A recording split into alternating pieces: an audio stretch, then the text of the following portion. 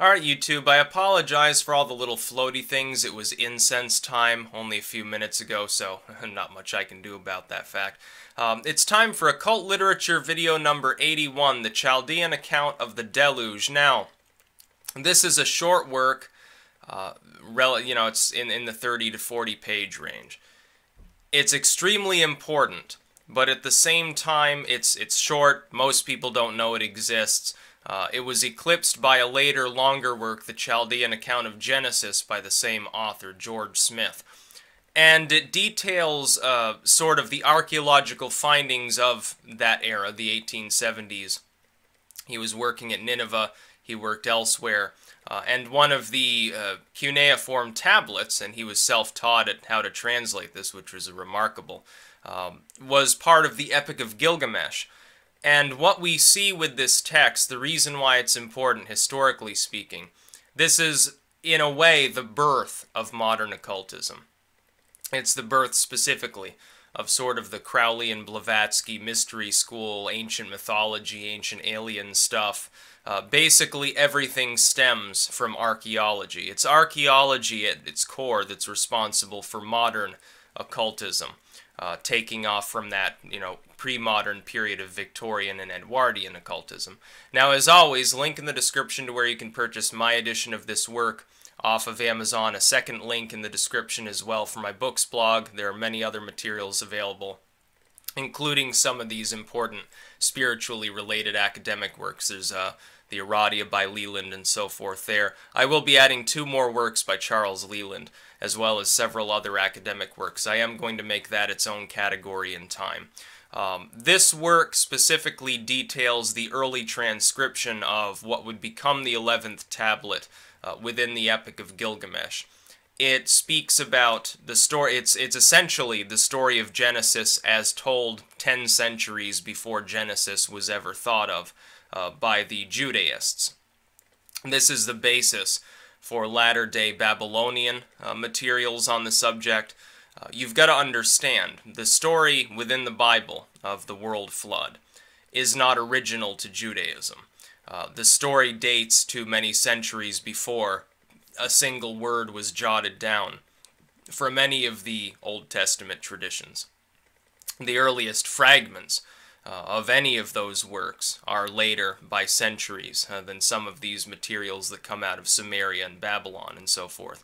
It wasn't until the Jewish people actually were interacting with the Babylonians that they even had such material within their canonical sort of works. Because they were borrowing it from them, they simply readapted them. And George Smith points out the similarities and the contrasts within here. Of course, the gods themselves, the pantheon at the time, actually is terrified of what Bel is doing here. It speaks of Nergal, which is rather interesting to me. Another one of these Sumerian deities, sort of a demonic deity, so to speak. But Bel and all of these other antagonists are causing a tempest. It's not a world tempest. It's not quite the same as the Genesis account of the world flood. But nonetheless, it causes mass destruction, and only a small number of people are actually spared from this. In this story, the birds aren't sent out one by one. It's just a bunch of birds that are sent out. But the basic element of the story is basically the same. It's obvious if you read these works, if you read about the tempest from the 11th tablet, you can see where the Jews got the idea for their destruction story of Noah and so forth. They've simply substituted a Jewish family in and made it the result of sin against their specific deity. They simply absorbed the canonical material, retold it in a new form, with a different moral message, of course. And the ship is not the same. The length of the flood is not the same. But it's because of this, it's the rediscovery of the ancient that made modern occultism in a way possible.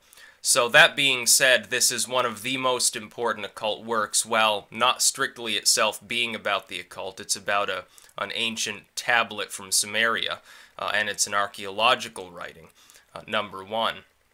And number two, It literally leads directly to the sort of Atlantean, Blavatsky spiritualism sort of movements.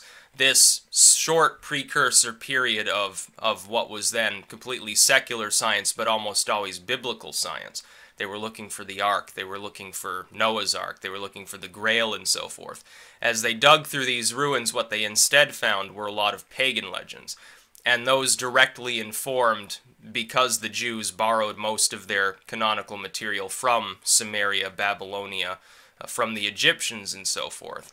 What ends up happening is that the retelling of basically the entire human timeline in both a scientific and an archaeological sense as well as a spiritual sense becomes possible. It also leads directly to the modern day dilemma in which Christian zealots and Jewish zealots and Islamic zealots as well are being challenged on aspects of their religions, specifically because they still in many cases do not wish to admit that they're not actually the progenitors of much of the material that they consider divine and blessed and holy. So it's a very, very important work, very highly recommended. I will eventually get to as well the longer derivative work, but this is the primary manuscript, the primary original pamphlet that basically started it all.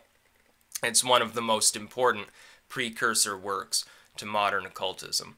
That's about all. Peace out.